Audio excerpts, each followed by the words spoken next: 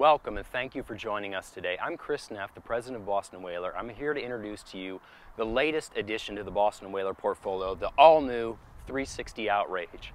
Now, this boat was designed from the keel up to maximize space and functionality while delivering on the performance, durability, safety, and comfort you'd come to expect from Boston Whaler.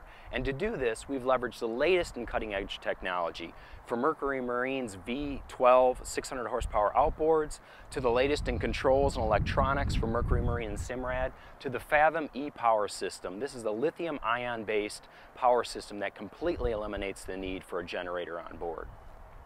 I've also brought along some members of our design and engineering team to share with you some of the details of this boat and why we believe it's going to set a new standard for excellence in the marketplace. But before I do that, let me introduce to you the premiere launch video for the 360 Outrage. Take a look.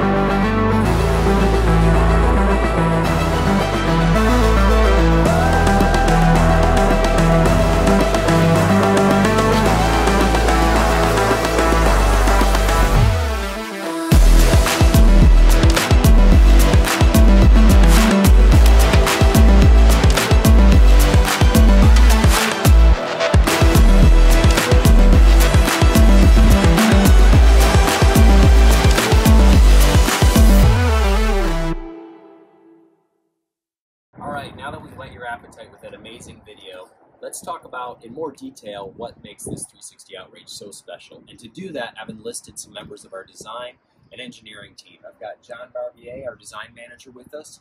I've got Chris Wachowski, our director of program management, and Chad White, lead engineer for the 360 Outrage. So now I'm going to turn it over to John, who's going to talk a little bit about the consumer research behind this 360 Outrage. John.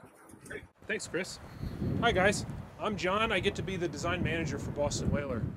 What that means, I'm part of a very talented team of designers that work with customers just like you. So what that means is we go out into the field, we interview customers, try and understand how they use their boat, things they like, they don't like, but most importantly, what does the boat mean to them? We take all those ideas back into the design office. You may have seen a lot of sketches we've done and 3D models that we build that eventually get turned into full-scale mock-ups of boats just like this. Through that, we try and work through some of the great innovations that the team comes up with, things like aft entry into the upper station that you're seeing here, aft-facing seat at the leaning post, and some of the interior and dash innovations that Chris will show you here momentarily. Now, one of the very important parts of developing a boat is going from design, from the idea, from the concept, to reality as we transition from design to engineering. And to do that, we rely on very, very smart people, just like Chad White here, that helps us work through those ideas and turn them into the boat that you're seeing here today. Thank you, John. That's correct. So when John says that there's a transition from design to engineering, it's not a true cutoff. It's more we work hand in hand through the entire design process, going back and forth. And so one of the engineering challenges that came out on this particular boat was the hardtop. The voice of the customer said we needed more coverage of the hardtop. We had a smaller hardtop on the model that this is replacing. So we maximized the size of this using as much FEA analysis as we could to maintain our own internal engineering standards for deflection and for frequency vibration. And so a lot of analysis went into it, creating this robust frame with this, as John pointed out, the aft access, which by the way is to ABYC standards as well, which we design our boats to. Another challenge for this particular model was these V12s from Mercury. These things are 600 horsepower each, and we specifically designed this transom for these engines. We did a lot of FEA once again on this and tweaked it to make sure we would have no problems with these engines, because with great power comes great torque and stress loads on the back of the boat. To validate these designs, we also did 150 hours of offshore testing in sea conditions ranging from 4 to 6 to 8 feet at 5 to 6 second intervals, which most customers probably find non-ideal for boating, but in our engineering, that's ideal for testing a boat. Another neat thing that you see, we saw 3 right whales the last time we took this out, and so it's pretty neat to go out on a whaler and do some whale watching. And so to hand it off to Chris, he's the glue that holds us all together, the program director. Chris. Good morning. Give you a little background on our side of things. So John gave you the understanding of how we go from concept. My role is to make it so that we take the concept desires and make sure that we follow it all the way through with development, all the way into production. So we continue to work with production on making sure the integration is right. Some of the key things that he pointed out in the back of the boat, giant live well. This boat is set up so that you can fish it or entertain. If you do preps work, you can flip this out, turns into entertainment center, or you can do all your prep with it. Lots of storage underneath the seats, giant live well, insulated fish boxes in the floor. So it's really geared towards having a very simplistic boat, or you can option it up to be full fish or lots of entertaining. This one has the aft shade in the back.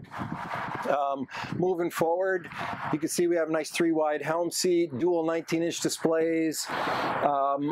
Working with our partner Simrad, we've gone through and developed our own user interface so that we could really simplify the boating experience. Come forward a little bit, I can show you some of the cabin features that John had mentioned. So one of the key elements was trying to come up with a cabin that both you could sleep or use it for utility side of things. So if you look inside here, there's rod holder storage, toilet, vanity, everything, and then huge area for moving around.